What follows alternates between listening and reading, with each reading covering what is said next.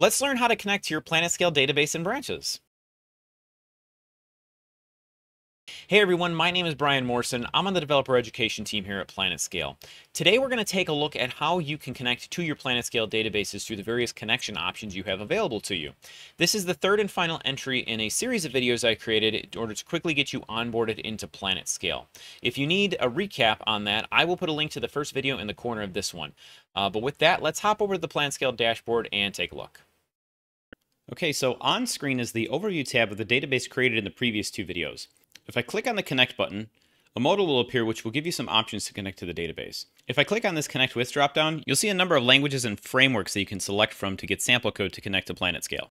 I'm going to select Go, which is my primary language, and you'll see that there are two tabs that now appear in the lower section of this modal. One is a .env file, which will contain the connection details to access the database, as well as main.go, which actually contains sample code for that specific language that you can use to connect to your database. If you just want to get the raw connection details for your PlanetScale database, selecting General will list out the database name, username, host, and password, and this is really useful if you're trying to connect to PlanetScale using something like a third-party GUI. Now you'll notice that the password across all of these options is starred out. That's because as a security best practice, the password is only available when it is first created.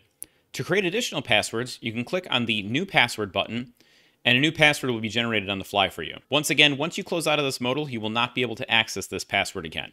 Now, one important thing to note about passwords is that they are branch specific.